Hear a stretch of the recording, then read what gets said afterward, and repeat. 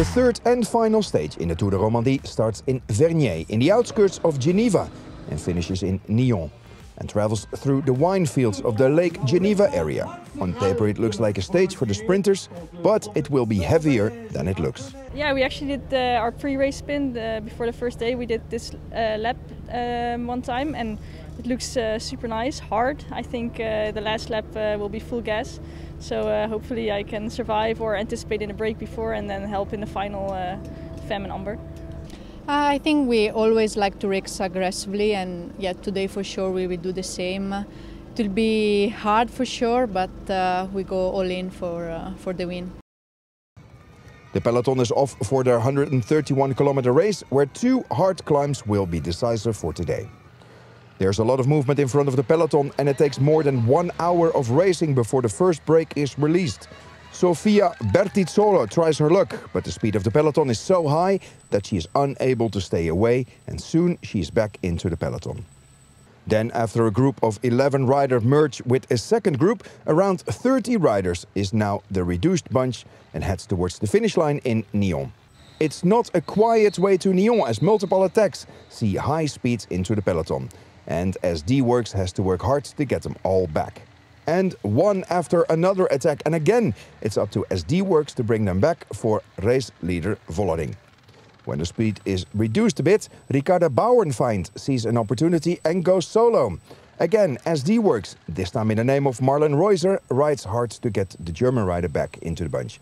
Even Demi Vollering herself helps with the chase. 4 kilometers to the finish line and Swiss rider Haberlin attacks. And this is a promising attack. She gets 15 seconds from the group, who chase her hard. But her speed is really high. However, the good work of Niedermayer makes sure she is caught in the final 2 kilometers. So that means this reduced bunch is going to sprint for a victory. Into the final kilometer and multiple attacks. 300 meters, and Fem van Empel feels she has good legs and starts her sprint really early. Marlen Reuser in her wheel and Liana Lippert in 3rd position. And then, after being held up, the German Lippert has amazing speeds and overtakes the group, accelerates even more and wins the 3rd and final stage of the Tour de Romandie. Yeah, it was a pretty big group. I hoped it was a bit smaller, so that's why I attacked, and we were a really small group but nobody wanted to really collaborate, so it got bigger and bigger. And yeah, my teammates did before a great job, and then Paula was really the key for me also today. She just went full gas, that I don't lose my position, and I just focused on myself on the sprint, and I opened.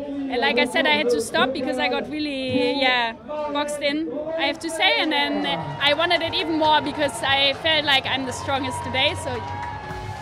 Liana Lippert wins the 3rd and final stage of the Tour de Romandie. Fem van Empel started her sprint a bit too early, but still manages to finish 2nd on the podium. Silvia Persico finishes 3rd.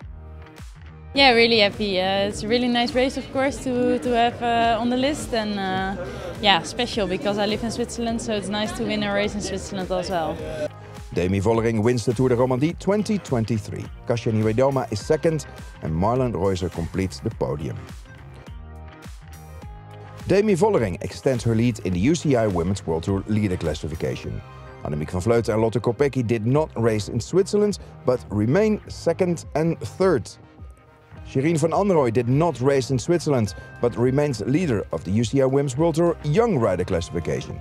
Gaia Realini closes in 2nd place, only 2 points behind her teammates.